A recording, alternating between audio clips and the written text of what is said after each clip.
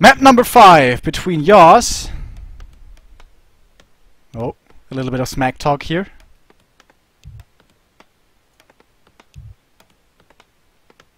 And Cash, it wasn't even smack talk, it was Cash kind of complimenting yAwS. That was the first fight we saw down on yAwS at the Merchant, where he focused out the walkers immediately. And Cash is kind of impressed with this. And yAwS says, yes, it's very strong if you have the ability to do so. And Cash says that because of that he had to go for the hero kill to force his opponent out.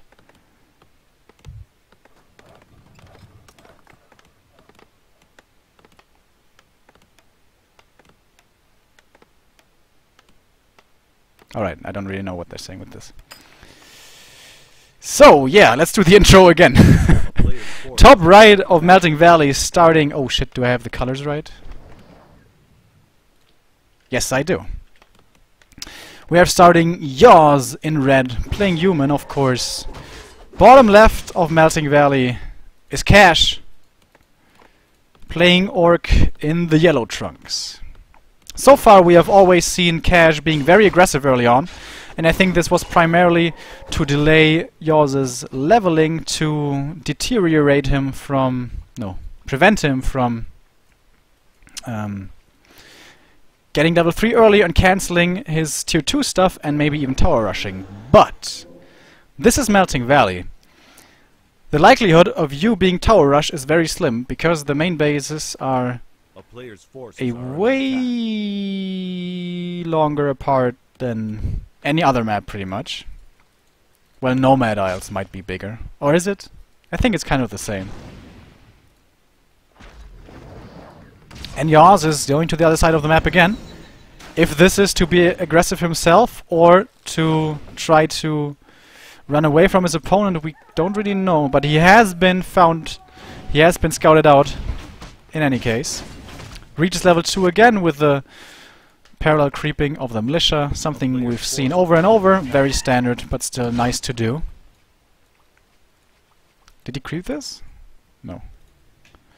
Blade Master was looking for the human. But he knew he was here anyways. Weird. Alright, boots of speed, here we go. And with that he will be able to drive the Archmage away, and very nicely done from yAwS. He knows the time, obviously. He looks at it and he's like, alright, I need to get out. Blade Master is trying to come for me, and I can't deal with the damage.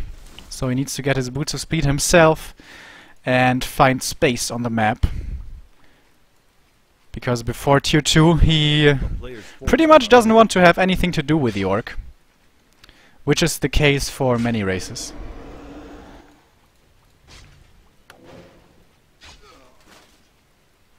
First footman has fallen. But again, Cash is not trying to creep his Blade Master. That has not been his game plan at all. Not in a single one of these games. Not in a single one of these single game of this series. Grunt finds the Archmage again, and yeah, he's just looking for him over and over. This is of course pretty difficult on Melting Valley, because this is such a big map with so many creep camps. On Amazonia, for example, this is pretty damn easy, finding your opponent. But not on Melting Valley. He has the information now though, and he is coming. Heals up 2 of his grunts. Not level 2 just yet. That would increase his strength significantly. Is he going for the creep? Wow! That seems really greedy for me. Like, if the Archmage comes back here with Footman in tow, seems to me like that could backfire. But it isn't going to. Claws +9. Finally he finds a good item for his Blade Master. Something that has also been lacking for quite a while. I think on yAwS he bought some items from the tavern, from the marketplace. I'm not 100% sure on that, but I think he did. Wasn't enough in the end though. That fight in the middle of the map, the last fight, I also really liked his usage of the Scroll of Healing. Like, he saw the Archmage out of position, immediately he jumps him with the Hex and the Blade Master, and he uses the invul, the Archmage does, and after the invul then he goes for the Archmage again with the Speed Scroll, with everything he's got basically. But it was not enough. The invisibility kind of saving him there. Could have maybe tried to go for more disenchants. That's also something I'm kind of surprised about. Orcs never get Dust of Appearance against a human late game. Of course, if your inventory is full, that's understandable. But I don't think it was. Alright, Cash is gonna get both of these Ogre Magi's. Period of Vitality also pretty damn good, I think. Blade Master will always be in front, tanking quite a bit of damage. And we find here Potion of Invulnerability, the big one. That's very nice. You can use it on the MK when he gets low, and during those 15 seconds you can heal up again a lot with the help of the priests. And again, it is the same thing, of course, understandably so, because the Blade Master was focusing a lot of his efforts early on creeping, on harassing. He's once more underleveled. But he crept more this time. He didn't get the most experience from it, but he got 2 big items and the 2 watch rewards.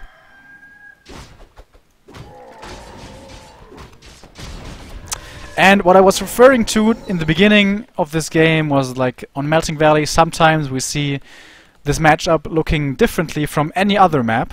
And there I was of course referring to the Griffin play. But, oh, sorry. But we're not seeing it this time. It seems like it has fallen out of the metagame. yAwS is sticking with his standard here. So even after he was down 2-0, he still had faith in his strategy and in his ability to win this game. Of course, he kind of shifted his strategy. He became more passive and more careful, I guess, to make it to the late game. We haven't seen one single tower rush attempt here.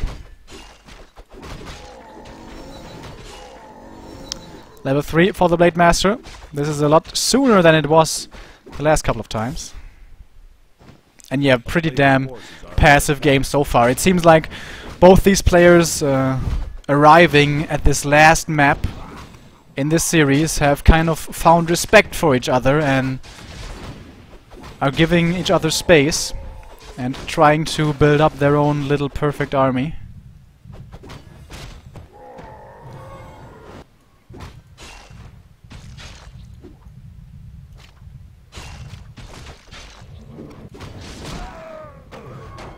Ank of Reincarnation, pretty nice.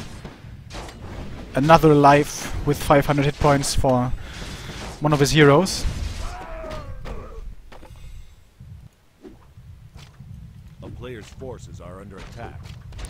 Both second heroes are now very close to reaching level 3. MK gets it right here.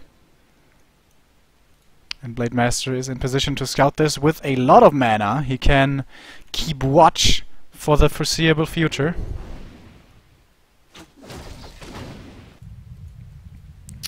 Wand of the Wind.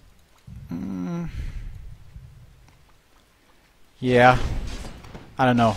Against Blizzard it's pretty nice, I think. And also if you time it perfectly towards a fight to delay the first bolt for a lot, it's kind of nice, but I don't think it's as amazing. I think against Blizzard it's really good though. He keeps it. A player's forces are under attack. But the Creep Jack is inbound. Footman could have seen this coming, but it was kind of at the edge of vision. Not sure if yAwS in fact saw it. Level 4 Archmage. He has the TP, of course, to get out. But he wants to fight for a little while. He's drawing back, and yeah, he TP's out. Loses TP and a Berserker. Gets the Creep Camp, though.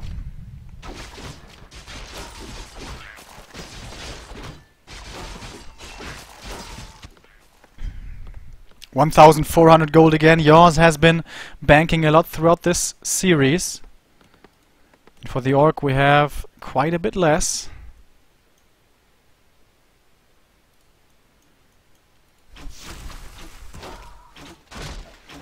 And yAwS just wants to keep on creeping.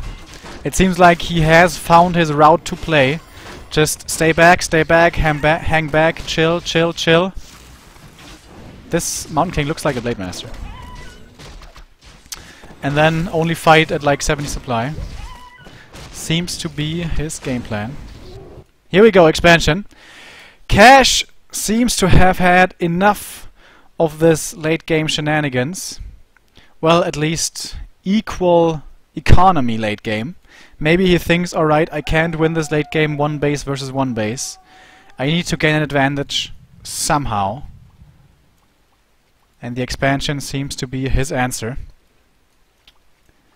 Whenever I see this, it makes me kind of sad. Like, a late game Blade Master without an invul, I think no matter what items you have, is always a mistake. Especially that slippers, man. Like, how much does that really do for you now?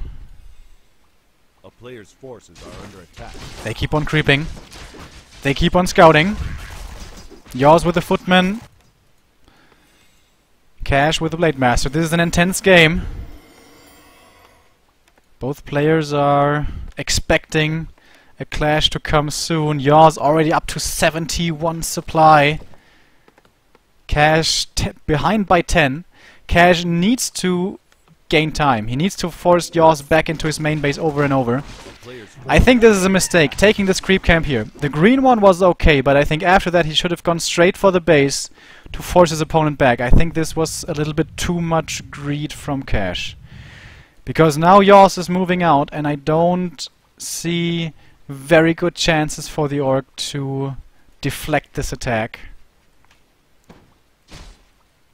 Archmage, I don't think he got the Tome of Retraining, because he was cast invisible, and if he uses it, he turns visible again. A player's force And he definitely wants the Blizzard. 71 for yAwS. 1-1 upgrades, by the way, for Cash. Not more upgrades on the way. Gloves of Haste sold. Traded for a Potion of Mana. And I was certain yAwS was gonna go down here, because you can't... well, you can't really expect this. But, like, especially with Invisible Footman, I think he should have definitely scouted this. I think that's one of the few mistakes that yAwS has been making since the 3rd game. Now he's creeping the big golems. Also, this army is not really good for creeping golems. He has so much magic damage, which is of course totally useless against these. What did he find? Hood of Cunning. Meh. It's not terrible on the Shadowhunter, but it's far from great. And here, Hood of Cunning as well. Well, for the human heroes it's quite a bit worse. Because of course the Shadowhunter benefits from both attributes. Intelligence and agility. I mean, the right clicks of the SH aren't really good. They're in fact pretty shit. But you know, every little bit counts. Invisible Footman, I think he just scouted this. But it may be a bit too late, because now the double income is kicking in. He will have a lot of gold for consumables, and wisely realizing this, he creates a shop right here. Perhaps he could even get a tower or two. He's not at 80 yet, though. And yAwS is coming. yAwS has seen this, and yAwS probably knows that he needs to cancel this expansion. He doesn't have a TP. This is dangerous. But he has double invul. And we still have no dust on Cash's side. Understandable, of course, because his inventory is full. Alright, fight's about to break out. First sacrificial footman to scout things out. Probably mainly to check on inventory space. We have no invul on the Shadowhunter, so bolts around could once more seal his fate. We have also no invul on the Blade Master, still no invul! He's way far up in front, he could get easily... oh, there we go. One of the wind being used against the Blizzard. Clap coming in, and now the Wyvern making their way. Oh, this is so dangerous from the Shadowhunter, going up here to use the Wand of the Wind. If yAwS realizes this, this could result in a bolts around, and this Shadowhunter cannot survive that. He's not going for it just yet, though. Spiritling coming in over and over and over again. The last Wand of the Wind has been used. Now he needs to cancel the Blizzard with the Raiders, but they're so far out of position, And slowly but surely, the blocking line from Cash seems to be fading away. Scroll of Speed now used. Maybe a little late, but the 3 Wyverns, they're in the air almost uncontested, you could say. Still all alive. There's no wall elementals to deal with them. Kodo Beast eating now. Invul use on the Mountain King. That was the big one. And the MK is kind of low now. He's being healed up. But he's not as tanky as he was on Echo Isles. Wyverns killing all the casters. I love this addition of the Wyverns. Usually they always seem so useless, but without the water elementals, they are pretty damn strong suddenly. Blizzard coming in again, but the Ensnare deals with him for now. Bolt on the Blade Master. No Invul, mind you. What's the mana looking like for the SH? Level 5 SH. He killed so much here. He still has the mana potion, uses it right here. And heals back up again. Needs to go back to his shop probably to get more healing. Oh, Blade Master, surround after the bolt. No, heal wave comes back in, but that was the last one. Last heal wave for a little bit. He has a clarity though that he can use. Wyvern are starting to get really low. Intense fight here on a knife's edge. Now MK, can he be killed? Uses the dust, uses the bolt. Blade Master, healing wave. Whoa. Just barely, but that may just be the last heal wave, but the clarity is still running. But yAwS' army is so small now, and he GG's out. GG, well played. In a beautiful last fight here on Melting Valley. It was a slow game with a lot of respect for each other, it seemed. But Cash finally manages to win the late game with the help of an expansion and 3 Wyverns that were a surprise to me, and probably also to yAwS. Very, very nice series. Definitely enjoyed that one.